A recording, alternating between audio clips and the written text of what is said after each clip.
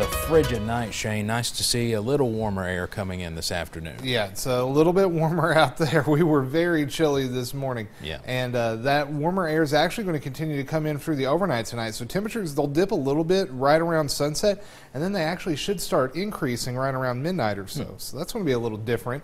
Not going to complain about that. No. Pretty nice afternoon ongoing across the mountains. Let's take a look outside our front porch at the WYNT studio. You can see plenty of blue sky, just a few clouds out there. A similar shot down at the Weather Service office in Jackson, where it is currently 32 degrees. As we take a look at the time lapse over the last 6 hours, it's been a gorgeous day. Not just there, but most of the region. Here's part of the reason. Notice pressure rising.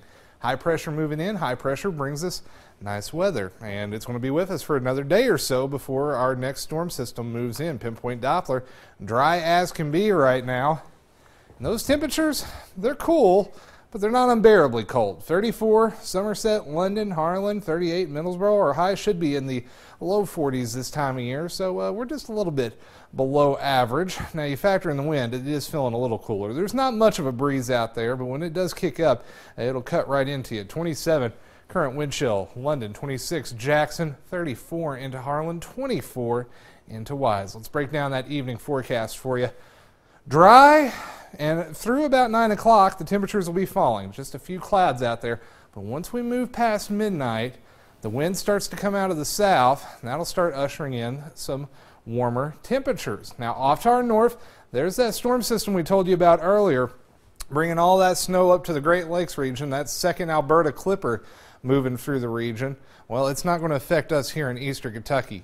You can see plenty of cold air with it, but off to the south, 44 Nashville, 47 Huntsville, some of that warmer air starts filtering in here in the next few hours. Here's a look at Future View to map that out for you. We take you through the overnight tonight, drop a little bit, and then we move past midnight, and you notice those thermometers start coming up. We should be into the low 30s tomorrow morning, about the time you head out the door.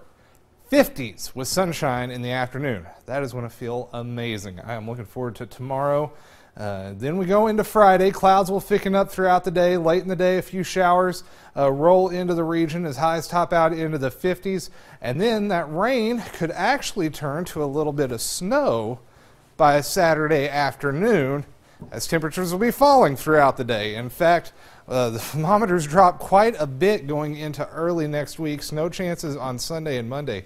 And Steve, I may be a little optimistic on those temperatures Monday and Tuesday. I have lows in the teens, but some of the computer models are saying single digits possible. So we'll just keep adjusting that forecast, but it looks like a true Arctic chill is heading our way next week. I guess enjoy the warmer shot while it lasts. All right, thanks, Shane.